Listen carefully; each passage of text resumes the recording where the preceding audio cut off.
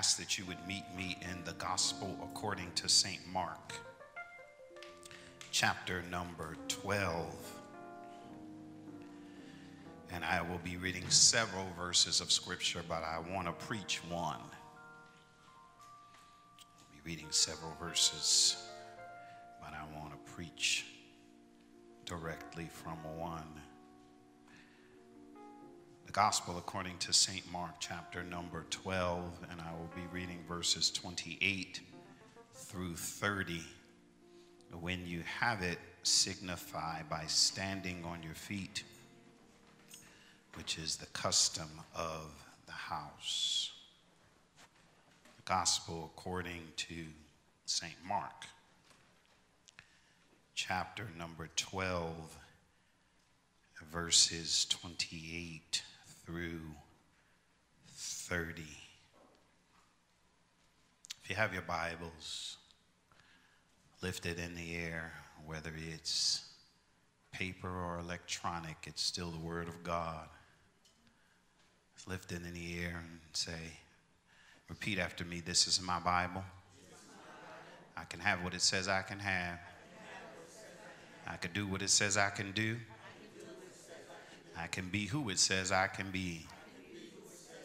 Today I'm going to be taught from the Word of God. I boldly confess that my mind is alert, my heart is receptive. I am about to receive the incorruptible, indestructible, ever-living seed of the Word of God. Now tell the devil, just in case he's lurking around, I'll never be the same. I'll never be the same. I will never be the same. In Jesus' name. Mark chapter 12, verses 28 through 30, and I will be reading from the English Standard Version, which reads like this. And one of the scribes came up and heard them disputing with one another. And seeing that he answered them well, meaning Jesus, the scribe asked him, which commandment is the most important of all? Jesus answered, the most important is, hear, O Israel, the Lord your God, the Lord is one. And you shall love the Lord your God with all your heart and with all your soul and with all your mind and with all your strength. I want to focus in on that 30th verse. You shall love the Lord your God with all your heart, with all your mind, with all your soul, and with all your strength. And if you allow me to title this time we have together, I would like to preach from the subject, Withholding Nothing. Yeah. Withholding nothing. You may be seated. Let us pray. Oh, holy God, we have come to the time in this worship experience where the proclamation of your word, and go, God, we acknowledge that we cannot do it without you. That even in our best strength, even at 100%, we not only are incapable of carrying the power of your word, but God, we still fail in proclaiming it. But God, you have made provision in our weakness, and that you extend your grace and your power. And so we ask now, God, that you would empower this, your humble servant, that you would hide me behind the cross so that they not see Preston, but they see the Christ that lives within me. Speak to your people now. Because God, in these days and times, we need a word from you. Speak, God. Let your word pierce our very souls. Speak, God. Let your word engage our minds. Speak, God. Let your word convict our hearts. Speak, Lord. Let your word transform our lives. Speak, God, for your servant hears. In the mighty, matchless name of Jesus the Christ, we pray. Amen and amen. Withholding nothing. In his book, All In, Mark Batterson tells a story of A.W. Milne. And A.W. Milne was one of a group of missionaries known as the one-way missionaries. Now, you might ask, well, why would they be called that? Why would they be referred to as one-way missionaries? I'm glad you asked. In case you haven't read the book, let me just give you a little bit of it. They were referred to as such because these missionaries would purchase a one-way ticket to the mission field. And instead of packing their bags and packing their suitcases and packing luggage, they would pack just a few earthly possessions and only the necessities that they needed to go on this mission trip. And instead of packing them in Samsonite and other luggage, Louis Vuitton and all of that, they would pack these few things that they needed for this trip in coffins. These missionaries knew and they understood that they would never return home from their locations, but they went anyway. A.W. Milne set sail for the South Pacific. That was the mission field that he was called to, and he set sail knowing full well that the headhunters that lived there had martyred each and every missionary before him. Yet he went anyway. Milne didn't fear for his life because he had already died to himself. For 35 years, the book goes on to tell us he lived amongst the tribe that he was sent to. And not only did he live amongst them, but he loved them. For 35 years, he served them. For 35 years, he shared the gospel of Jesus Christ. And when he died, the tribe members buried him right in the middle of their village. And they inscribed this epitaph on his tombstone. And his tombstone read like this: when he came, there was no light. But when he left, there was no darkness. What an example of a man that did not withhold anything from God in his service to God. How many of us can say that we have surrendered all that we have, all of ourselves to God? And if God called us on a mission that seemed like a suicide mission, that we too, like Milne, would comply. You don't have to raise your hand, you don't have to clap, just look forward. The focus scripture of this pericope is found in Mark chapter 12, verse 30, and it echoes the Old Testament text that is also found in the 6th chapter of Deuteronomy and the 11th chapter of Deuteronomy and the 15th chapter of Numbers. This passage in the Jewish religious circle is known as the Shema. Somebody say Shema. And it is labeled as the Shema because the first word in this passage in the Jewish faith is hear. The Jewish word Shema means to hear or to listen. Hear, O Israel, The Lord our God, the Lord is one.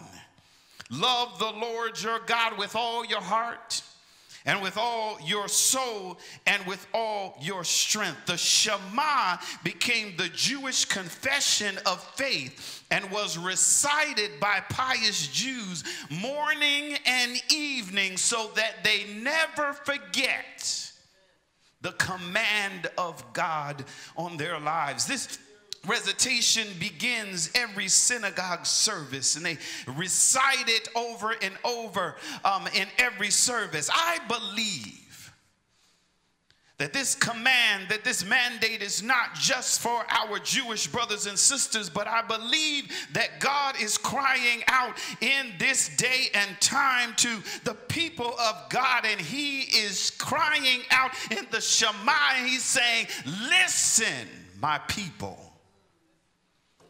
I believe that he is calling for Christians to love him without withholding everything. I believe that he is calling for us to love him with all of our heart, with all of our mind, with all of our soul, and with all of our strength. I believe that God is calling for the people of God to not only make God a priority in our lives, but I believe that God is speaking to us today and saying, people of God, I want you to make me the priority in your lives, and then allow me to order the rest.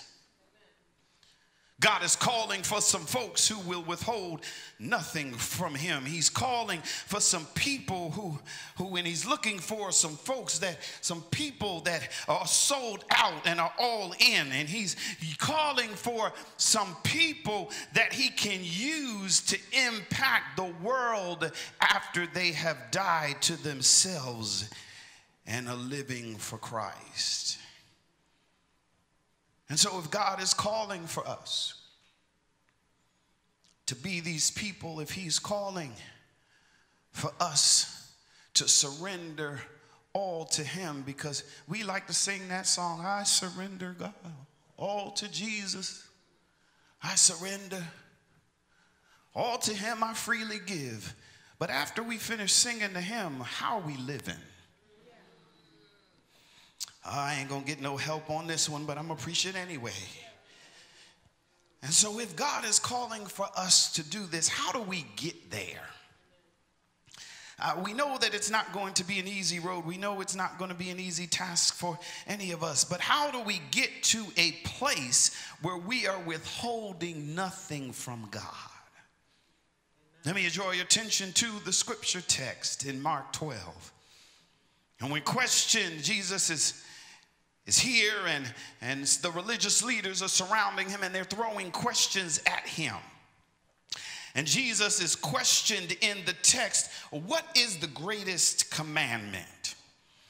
Jesus responds with this text. He said, loving God with everything that we are and loving others as ourselves is the summation of and the fulfillment of every other command of God. If you love God with everything that you are, and we love others as we love ourselves, every other commandment will be fulfilled because we have purpose in our minds to do those two. We'll treat each other right if we love God with everything that we are and we love others like we love ourselves.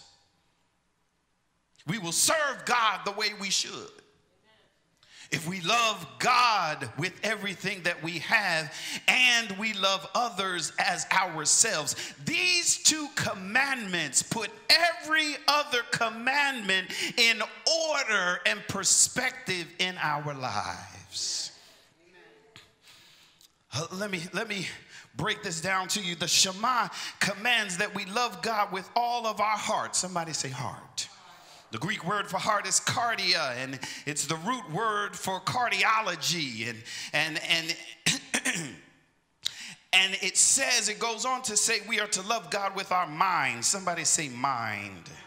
In this context, the heart isn't referring to the muscle in our chest that pumps blood throughout our bodies, but it means our thoughts, our feelings, and our mind. In the text, the mind refers to the deep thoughts, the imagination, and our understanding. And so we are to love God with our thoughts, with our feelings, with our mind, and then it goes even deeper. We are to love God with the deep thoughts, with our imaginations,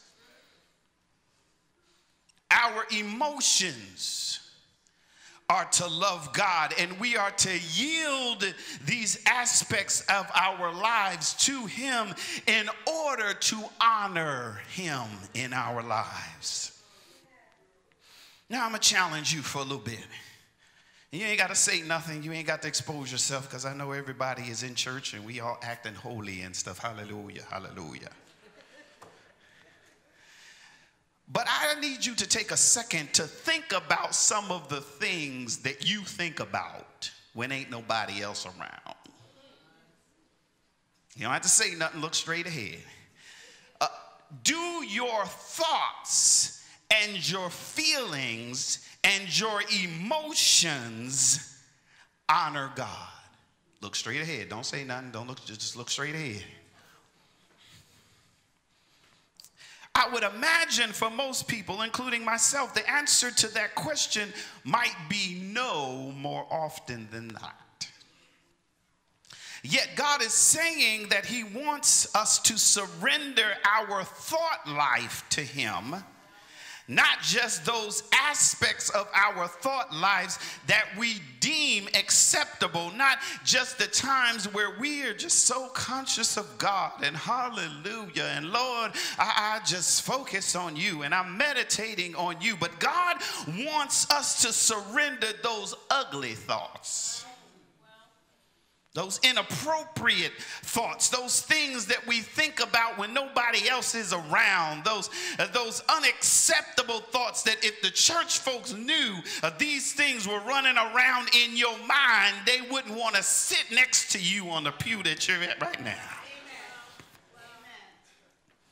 Those things that we meditate on but can't share with nobody. Those things that we ponder about but we can't tell anybody. Those things that trouble our spirits, that wear out our souls but we can't share them with our prayer partners. Those things that we struggle with in the midnight hour and we cry out to God about because we don't think that we can tell anybody else. God wants those things. He wants those thoughts. He wants those deep-seated wounds that grieve our soul and vex our spirit. He wants those things that we wrestle with in the midnight hour that drain our confidence and derail our destiny. God is saying today, I want that stuff.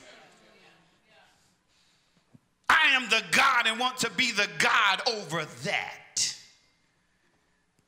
Jesus wants us to yield our thoughts and our feelings, because he says, I already bore all of those burdens on the cross. Why are you continuing to carry those things that I've already nailed to the cross? Why are you continuing to struggle with those things that I died for? Why are you still allowing your past and your mistakes to weigh you down? I am crying out to you, saith the Lord, in this day and time. Cast all your cares on me because I care for you. Stop allowing your thought life to hinder you from surrendering to me and fulfilling the purpose for which I've created you. I think I need some help in here.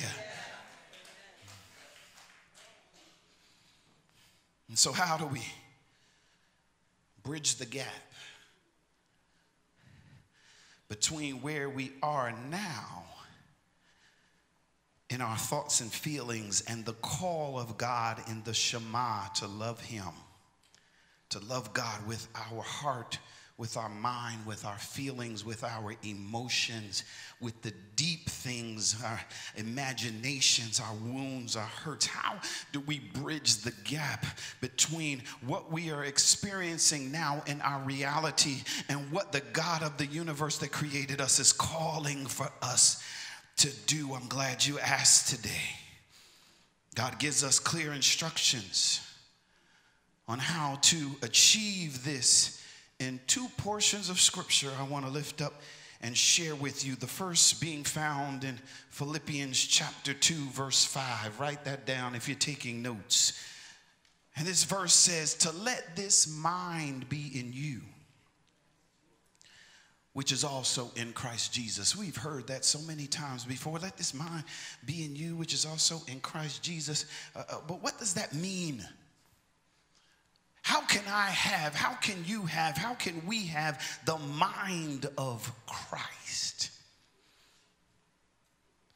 The text calls us to have the same mindset that Jesus Christ had when he walked the earth. Well, what mindset is that, preacher? Jesus was determined to fulfill the will of God in his life. Watch this. Even when it was difficult and uncomfortable. Y'all didn't get it, so I'm going to say it again. What is Jesus' mindset? Jesus Christ had determined to fulfill the will of God in his life, even when it was difficult and uncomfortable. Okay, let me give you some more information because y'all don't believe it yet. So let me show you. Jesus came to the earth for one purpose and one purpose only. That's to die for our sins. That's what he came for. 100% God, 100% man. But this wasn't a task that Jesus just easily strolled through. Oh, I'm going to be crucified. I'm going to be beaten. Everything is fine. He was 100% man. And so in his humanity, he struggled with the assignment. Let me prove it to you. In the Garden of Gethsemane, before Jesus was about to be portrayed, he prayed. He went off by himself from his disciples and he prayed. And the Bible says that he was in such a degree of anguish that the sweat poured out like drops of blood, and he cried out to his Father. He said, Father, if there's any way that this can be done without me going through this hellacious situation, let this cup pass from me. He was in such anguish, and scientists have postulated about the sweat and the sweat coming down as drops of blood, and they've said that it could have been a medical issue where he was in such mental pain, he was in such anguish that blood vessels in his head began to burst, and when they burst, blood was coming out of his sweat glands.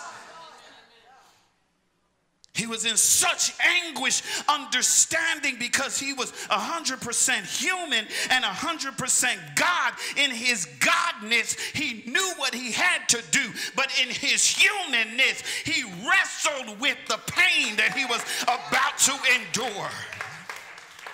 Oh, God, help me in here. But yet, after the end of this prayer, after his humanness had cried out in anguish, his godness took over.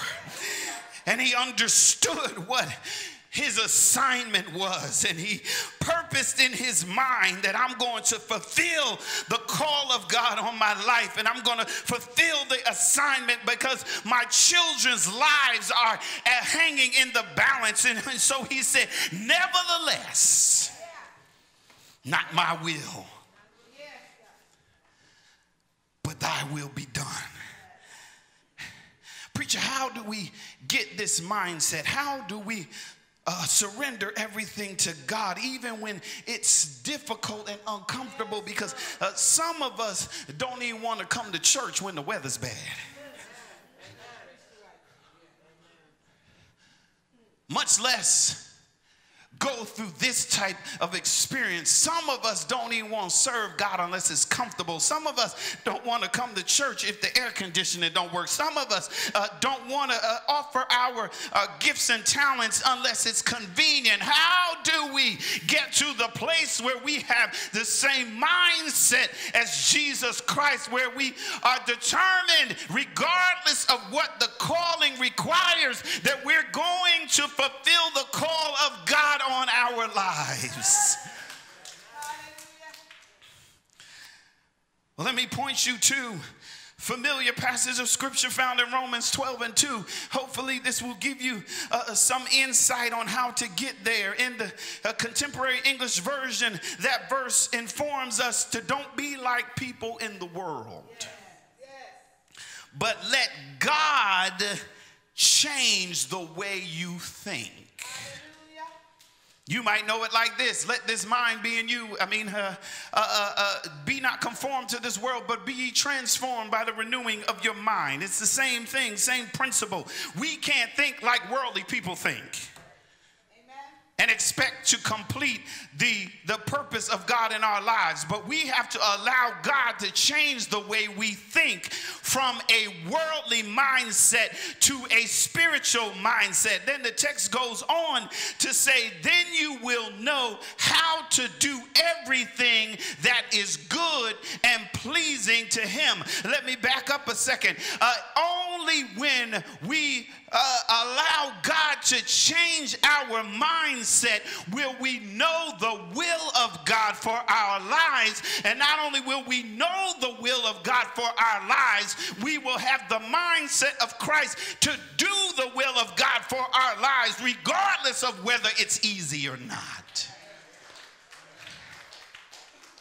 We can't withhold our thoughts and feelings from God, but rather we can bring them under captivity to God. How do you know, preacher, that we can do that? Some of the things that I think about are a little deep. And so how do I bring my thoughts into captivity? I can't reach out and grab them. I can't handle my thoughts. How do I deal with and bring in alignment what goes on in this head? I'm not going to give you philosophy. I'm not going to give you psychology. I'm not going to give you anything. The only thing I have to offer you is the Word of God. And the Word of God says in 2 Corinthians 10:4-5, it says, for the weapons of our warfare are not carnal. We don't fight a fight in the flesh. We don't fight against folk. We don't fight against things in the natural. But our weapons are mighty through God to the pulling down of strongholds. You're talking about spiritual warfare. I think I said last week, some of us are trying to fight a spiritual war by natural means. And when you do that, I gave you the analogy, it's like trying to win a baseball game and you were on the soccer field with a soccer ball. Nowhere in the world you're going to win a baseball game with a soccer ball. That don't even make good sense. Well, same thing in the spirit. You are not going to win a spiritual battle, my brothers and sisters, fighting in carnal ways. You can slap all the people that you want. You can go in folks' mouth. You can cuss them out. You will still lose. Because the war that we are waging against are not against your boss. It's not against Sister Susie. It's not against Brother Jimbo. It's against principalities and powers and spiritual wickedness in high places. That's why I ain't going to spend my time, waste my time fighting against President Trump, because that's not where the war is. We can do everything. We can impeach him. We can do all kinds of stuff. When he leaves that office, the war is still on. Because the war didn't start with him, and it ain't going to end with him until the church begins to rise up and fight this war in the realm that it is meant to be fought with, on our knees, marching and pulling down strongholds that have ingrained themselves in this country and in our government. Let me go on because some of y'all get nervous. It says casting down imaginations and everything that exalts itself against the knowledge of God. We have the power and the ability to pull down imagination, spiritual wickedness, and anything that puts itself above the knowledge of God. We have the power to bring it down. Not just that, but to bring into captivity every thought. I didn't say it, it's right there in the text. We have the ability to bring every thought into captivity to the obedience of Christ. And so whatever you think about that you don't want nobody to know you thinking about it, you might be thinking about it right now. Look straight ahead. Don't say it, just look straight ahead. You have the power, we have the power to bring that thought under captivity to Christ.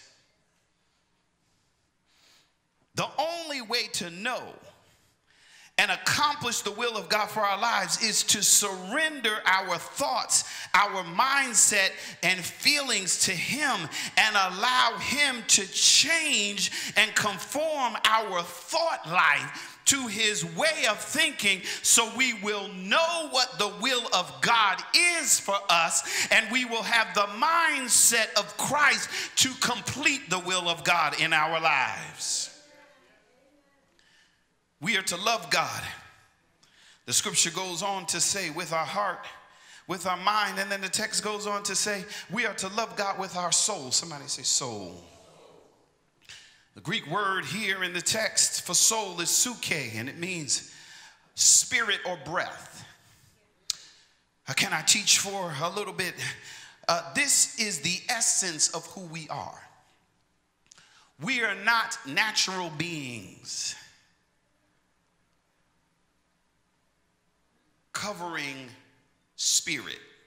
We are spirit beings covered by flesh. We're not natural beings. Let me say that again. We're not natural beings that just happen to contain a spirit. We're spiritual beings that are covered in this flesh. And so when this flesh dies, our spirit lives on. And so we are to give God the essence of who we are, and that's spirit. This flesh is going to die, but the spirit will live on. And so the text is saying that the essence of who we are needs to be surrendered to God, and it is to love God. Psalmist offers us a literary analogy of how this demand should be expressed in our lives. I know I'm giving y'all a whole lot of scripture, but just write it down. You can go back to it when you get home. The psalmist says in Psalm 42:1, it says, as the deer pants for flowing streams, so my soul pants for you, O God. Thirst is one of the most powerful needs and the desires that we have. Being made of approximately 70% of water in this body, the human body can go without food for 30 plus days. But the body can only survive without water for about a week. Therefore, the deer craves after water and is driven to satisfy its thirst because its life is literally dependent on the fulfillment of that thirst. Watch this. Likewise, that is how we should be be with our overwhelming need of God. That's how our soul needs to thirst after God. We need to thirst after him from our soul, just like the deer pants for the water. We should be so overwhelmed with the need of God in our soul that as that deer pants for its thirst to be quenched, our soul needs to desire and pant and seek and thirst after God, because our very lives depend on it. We are to love God with our very essence, and our essence should cry out more and more for him. We are to love God with our heart and our mind. We are to love God with our soul. And lastly, we are to love God with our strength. The Greek word for strength is ischus, and it means power or might. The Hebrew word comparable to this word means that we are to love God vehemently, with our energy, with our power, with our effort, with our strength. We are to love God. Some of us love other folks more than we love God. And it's those folks that hurt you when you still give them everything that you still love them passionately. You still, oh God, if I can't have you, I don't know what I'm going to do.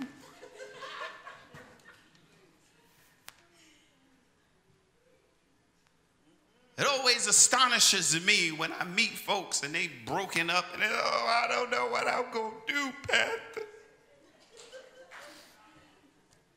I just can't live without them.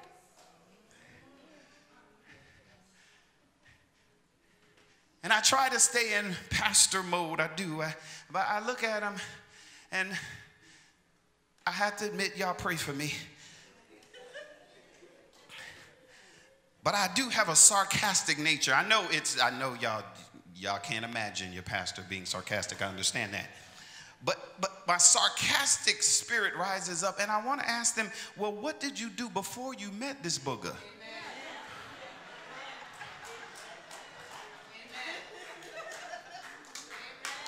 Were you dead and they resurrected you and you fell in love with them? Inquiring minds want to know.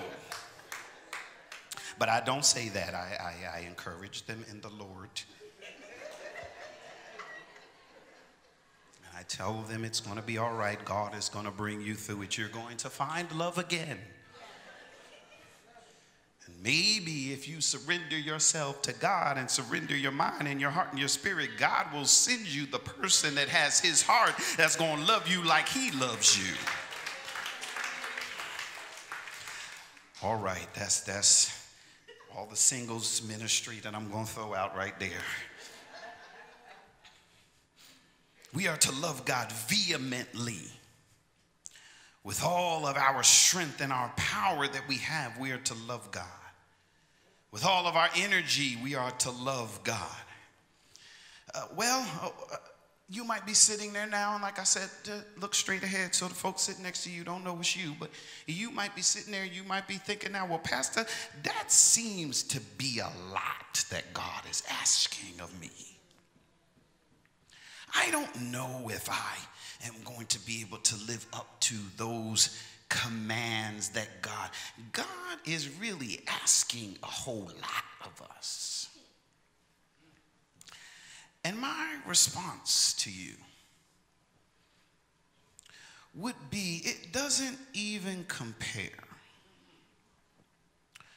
to the love that God has shown us.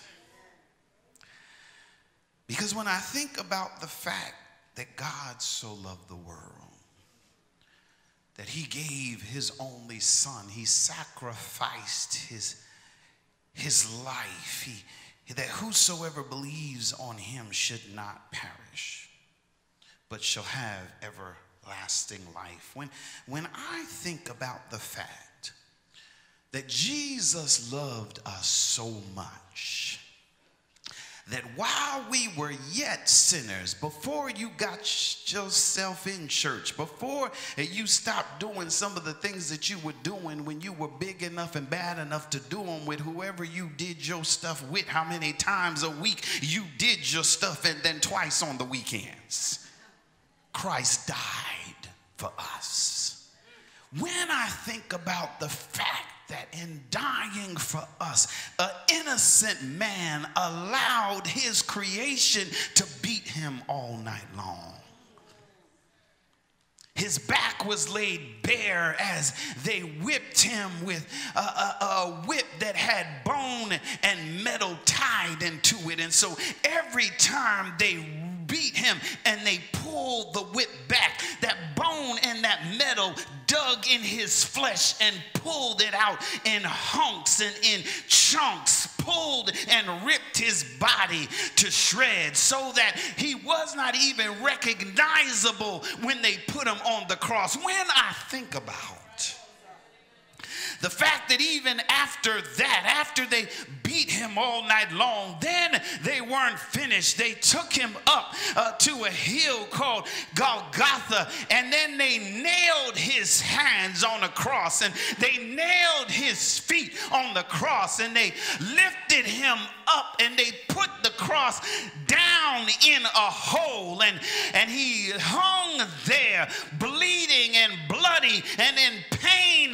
When I think about the fact that he hung there for us, doesn't compare to what he's asking for us to do. And then they were not done with him. When I think about after they have beat him, after they had nailed his hands and nailed his feet, they took a spear and pierced him in the side. And the spear pierced not only his side, but it pierced his lungs, and blood and water came out. And so after his lungs collapsed because they were pierced, in order for him to draw a breath, he had to pull himself up on the nails that were in his hands, and he had to pull himself up from the nails that was in his feet every time he was to take a breath, gasping for air, because the blood and the water began to fill his lungs, and he was drowning in his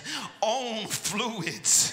Doesn't compare to what he's asking for us. And when I think about the fact that he stayed there and dying, and he would not give up the spirit until everything that the word of God had said about him was fulfilled. He hung there, not for what he did, but for what you and I did. It can't compare. Can't compare to what he's asking for us. When I think about the fact that he took on the sins of the world, when I think about how his blood paid the price that was too high for us to pay, when I think about how he cried out to the Father, Father, why hast thou forsaken me? When I think about the price he paid, I can't help but cry out, what shall I render unto God for all of his benefits? What shall I render unto God for all that he's done for me? What shall I render? What is it that I have that could even come close to what he has given me? What can I possibly offer in this pitiful life that I have? What can I possibly give him for the gift of grace that he's given me? What can I possibly offer to him for the unconditional love that he has given me? What can I possibly give to him for the peace that passes understanding, that keeps my heart and my mind through Christ Jesus? What can I possibly bring to him for the joy that he gives me that's unspeakable and full of glory? What can I possibly give to him that can match all that he's given me? Giving him my heart is not enough.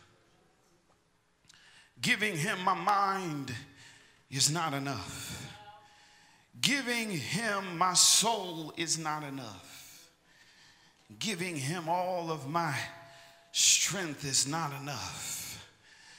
There's nothing that we can give Jesus that can even come close to the sacrifice that he has made for us. And so I declare, and I'm done, I declare, like the songwriter William McDowell declares, he says, I give myself away.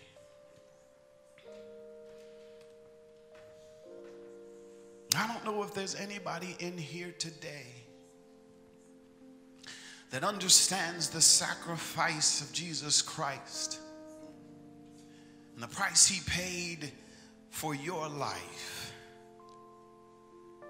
But when we truly understand Christ's sacrifice, when we understand the sacrifice of God giving his son, when we understand the sacrifice of his son giving his life, the only acceptable response is I give myself away. Lord, so that you can use me. Lord, take my life. It's in your hands. I long to see your desires revealed in me. I give myself away so you can use me. Take my heart, take my life as a living sacrifice. All my dreams, my plans, Lord, I place them in your hands. I give myself away, Lord, so that you can use me.